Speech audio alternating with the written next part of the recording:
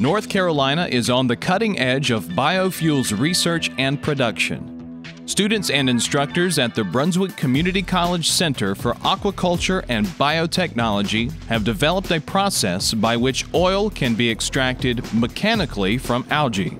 Our program has focused on the culture of algae for about the last 4 years as an application to biotechnology. The last 2 years we've had a joint project with Aquaculture. Scaling up algae production and extracting oil from the algae is a possible feedstock for biofuels. This new patent-pending process holds the promise of being a safe and economical way of producing biofuel on a large scale. The first step is maintaining algal cultures in the lab. Our technician is demonstrating the process of Aseptic Technique. A solution of 70% ethanol is used to wipe down the interior of the laminar flow hood and all of the items placed inside the hood. Surface sterilization is important in reducing the possibility of contamination.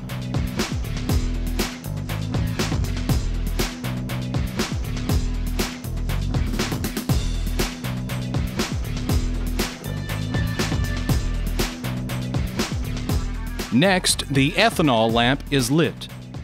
A culture tube with an existing culture is opened, and the lip of the tube is flamed.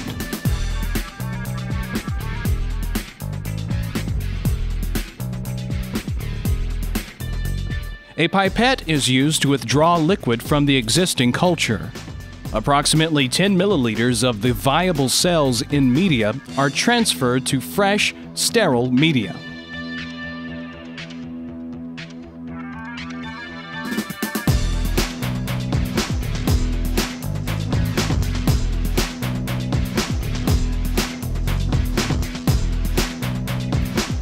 As the culture is transferred, the technician must be sure that the pipette tip does not touch anything, including the sides of the culture tube or the fresh media. Before the tube is closed again, the top of the tube and the lid are flamed to minimize contamination that may be on surfaces. Inverting the tube after inoculation mixes the culture thoroughly in the fresh media. This method is called proper sterile or aseptic technique and is a regular procedure utilized in cell culturing.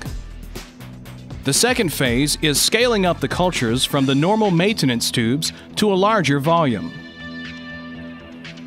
Freshly made media is placed into a sterile culturing flask.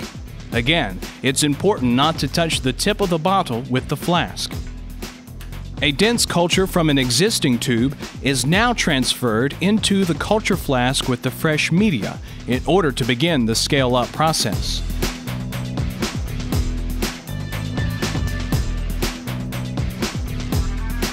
The culture is swirled and placed in the proper culture conditions within the cell lab. The same procedure is used to further scale up cultures to an even larger volume prior to inoculation of the photobioreactor system. To ensure enough cells are transferred, it is best to homogenize the culture prior to inoculation. This is especially important for non-motile species, since they tend to congregate at the bottom of the flask.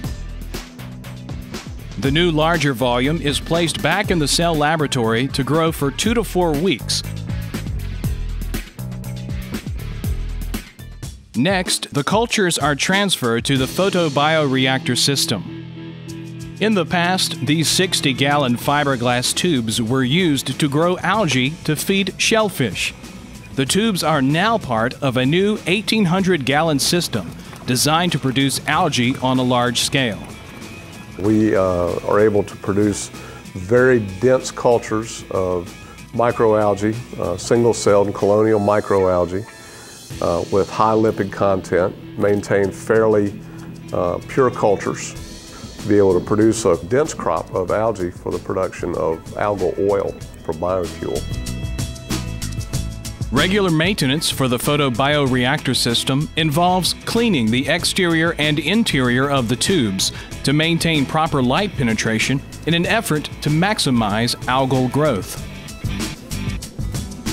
The student team checks algae in the system to determine cell density of target species, look for species contamination, check salinity, turbidity, and water quality on a regular basis.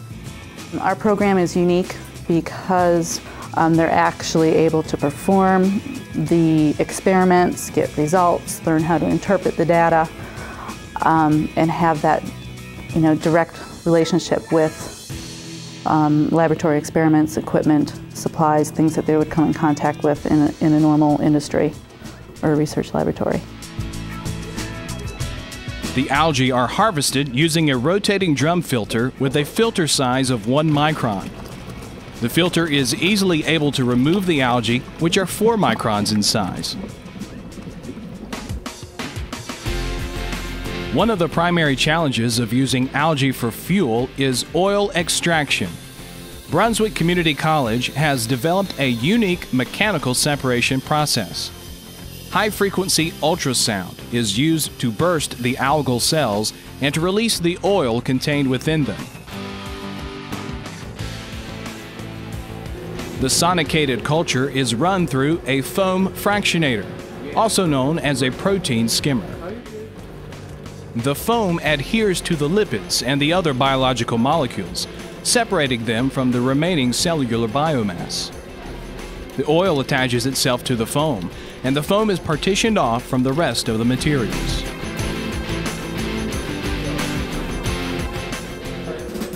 The final stage is centrifugation. This process separates components based on density.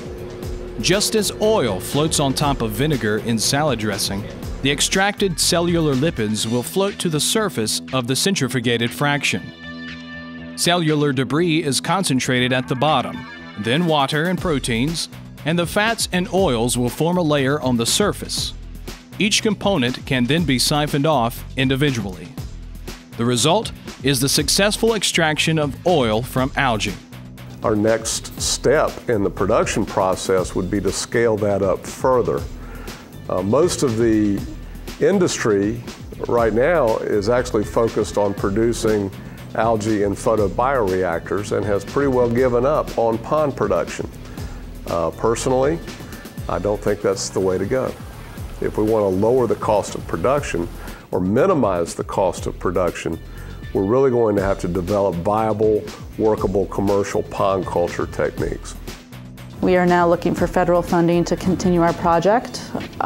We've successfully produced algae and biomass, extracted oil from that algal biomass, and now we're looking at to refine and optimize that process. So that's our next step, is to secure enough funding to continue our project and be able to file a full patent.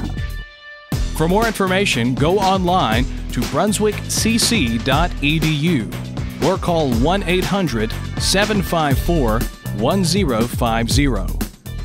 Information can also be found online at ncbionetwork.org.